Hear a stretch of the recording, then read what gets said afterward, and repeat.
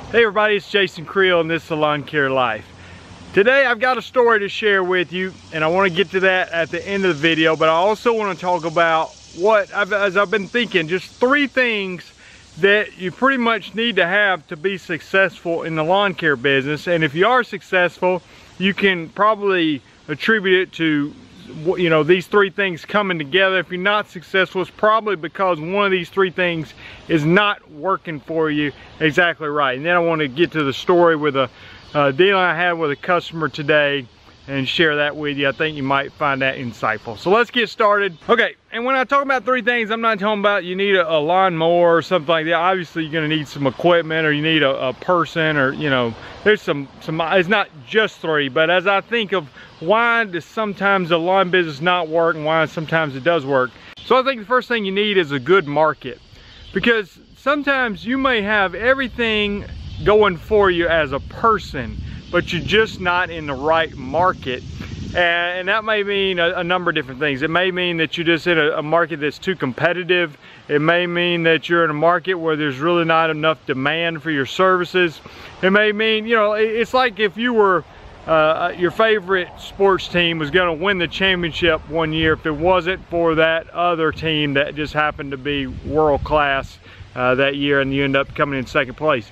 Well, that could be the way it is sometimes lawn care business. You think I could be successful in here, but that one company is so big and powerful and got an unlimited marketing budget and they're dominating, so I can't get going. Or maybe it's not one company, it's just a lot of them. So you got to have the right market. Another thing you got to have to be successful is you got to have the right business mindset. There's some people that are in a good market, okay, but they don't have the business skills to be able to pull it off, to be able to market their business. The customers are there for the taking, but they don't know how to go out and get them. It's like you're fishing in a good pond, a lot of fish, but you're just not a very good fisherman. And then the third thing, quickly, and we'll talk about this a little bit more, is this: you got to have good skills, good technician, good whatever. So if you're mowing grass, just the ability, whether you do it or you hire people that do a good job, that do good work. So if you have those 3 things that come together, then you have a successful business. Obviously there's other things, when I say business skills, the second thing I mentioned, that can include, being able to market, being able to manage your money, being able to recruit good people to work for you. Look at my situation I'm in now. I'm in a pretty good market. Now I'm in a competitive market. There's a lot of competitors.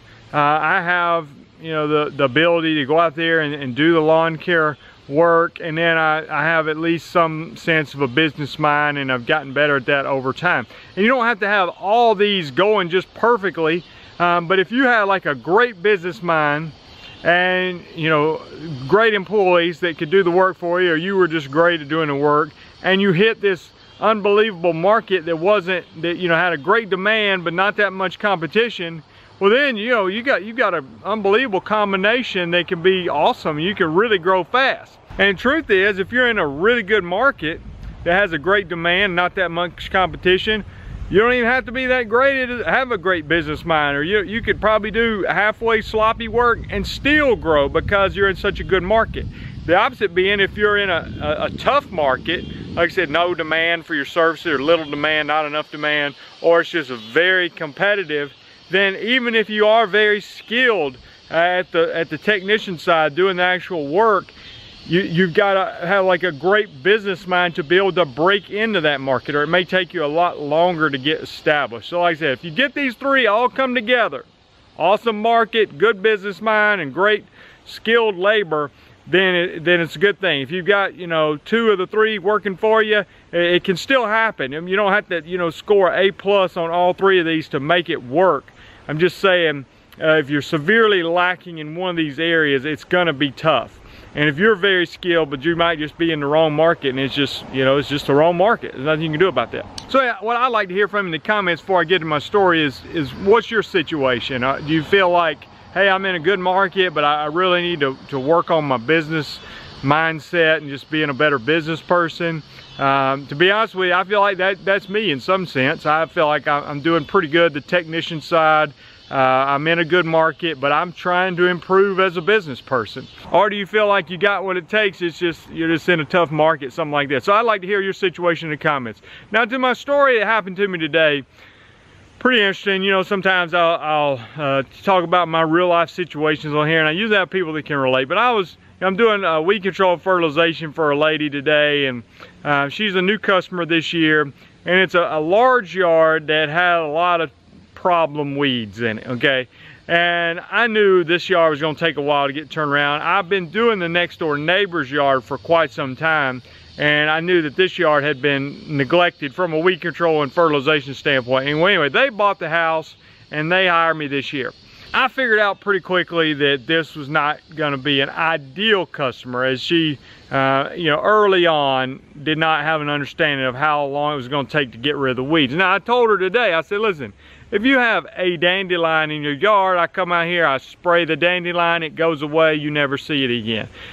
Her grass she's got nutsedge, she's got tons of Dallas grass. You know, these, if you're not familiar though, you know, tough weeds to get rid of. Some virtually nearly impossible, but I mean tough weeds to get rid of. And it's a big yard, and I'm not going out there hand pulling them, but I'm working on it. And it's showing improvement. But she sees improvement because in the spring I got rid of some of the cool season weeds, but then all these warm season weeds pop up, and so she comes out today. I think this was my fourth, maybe fifth treatment on the yard.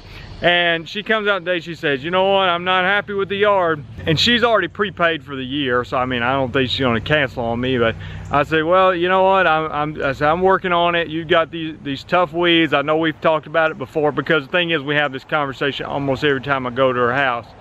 And she started talking about it, and she's listening and smiling, but she's just not happy. And I'm explaining to her, I said, listen, these weeds are tough. I'm working on it every time, and you're going to continue to see progress. I'm not going to pretend that next year you're not going to have a single weed.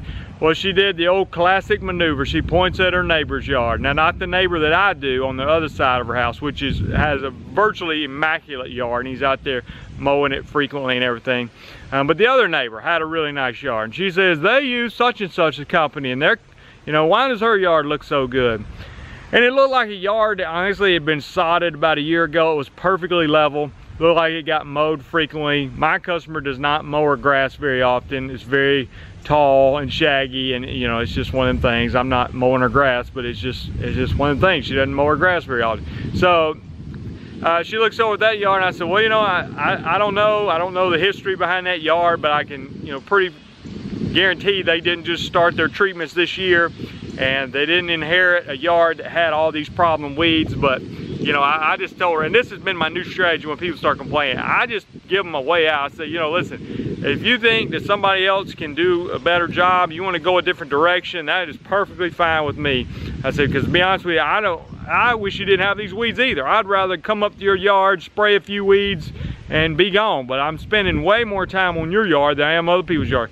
She acknowledges and everything, and then she brought up the same subject that she's brought up, I know, for at least the third time, and she wants to know if I can spray the rock. Look, she's got like a rock bed. It doesn't really have any shrubs or anything. And she said, can you spray that rock area in my backyard? And I told her the first time I did, I said, I'll spray it this time, but that's not gonna be something I'm gonna do on a regular basis. Because when you spraying in bed areas, whether rocks or whatever, you'll use different products. It's a different service. I charge a separate price for that.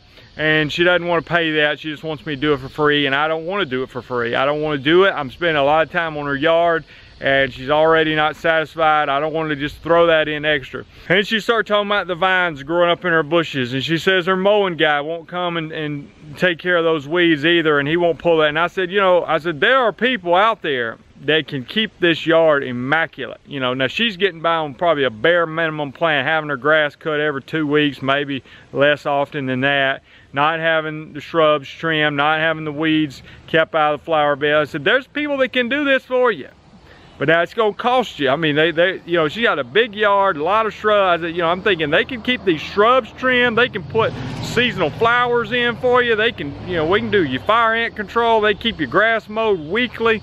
They come out here and hand pull weeds out of your flower beds, put your fresh mulch, pine straw, whatever. I mean, they will do it for you. I said, but it's gonna cost money. I mean, you know, they probably might charge you $400 or $500 a month, and that's true. I'm not exaggerating. And then she just, you know, when I told her that, she just kind of makes a face and like shakes her head. You know, I'm not doing that. And that's when I kind of got to the bottom of it. And that's when I said, you know what? I didn't say this to her, but I'm thinking in my head, okay, we figured it out here. So what happened here is she ordered a hamburger steak, and then she got disappointed when it wasn't a fillet that came out. You know what I'm saying? She said, where's the lobster tail? And she ordered an $8.99 hamburger steak with a little mushroom gravy on it. And you deal with people like this, they want you to include extra things for free. And I'm charging her a fair price on her yard. I'm taking care of her yard, and I'm putting a lot of effort in her yard, a lot more than I do on a lot of other yards because she's got a lot of weeds. But she wants somebody, you know, doing stuff with the shrubs, but she doesn't want to pay for it. And I think this is a great business lesson not to cave into that. If they want to pay $400 or $500 a month and have somebody come out there and keep everything immaculate, they can do it. I mean, I got friends that'll do it for them, and it'll look great. You know, if she wants her yard to look like her neighbor's yard, then I got friends that can come in there and scrape it down to the dirt and lay some brand new sod, and she won't have to deal with that Dallas grass anymore. It'll be gone. But that's gonna cost some money. You know, that's $5,000 or $6,000. You know, it's one of these deals where, and I'm not making a direct correlation of this, but just occasionally I'll go to Taco Bell and order something off the dollar menu. And when it comes out there, let's say I order some kind of rice and bean burrito for $1. And when it comes out there, I'm not disappointed that it didn't taste just unbelievable. I mean, I paid $1 for it. You know what I'm saying? I don't take it back up to the counter and say, excuse me, ma'am, I think you forgot to put the steak and the sour cream and the tomatoes and the guacamole on this wrap. You know, it's like, no, we didn't forget. It doesn't come with that. It costs $1. Okay, you're paying me to do a normal service, and we're doing the service. You're paying your mowing guy to come every 2 weeks. He's cutting it so high because you got to cut it high when it's growing as fast as it is. You're only going to cut it every 2 weeks. And you're not paying anybody to take care of the shrubs or pull the weeds out, and that's what you get. So it's tough. You know, I think as a business owner, you got to hold your ground. Don't give in to the people. And I'm not saying you can't help somebody out that needs help or whatever. If somebody needs something, throw a little extra in for free every once in a while.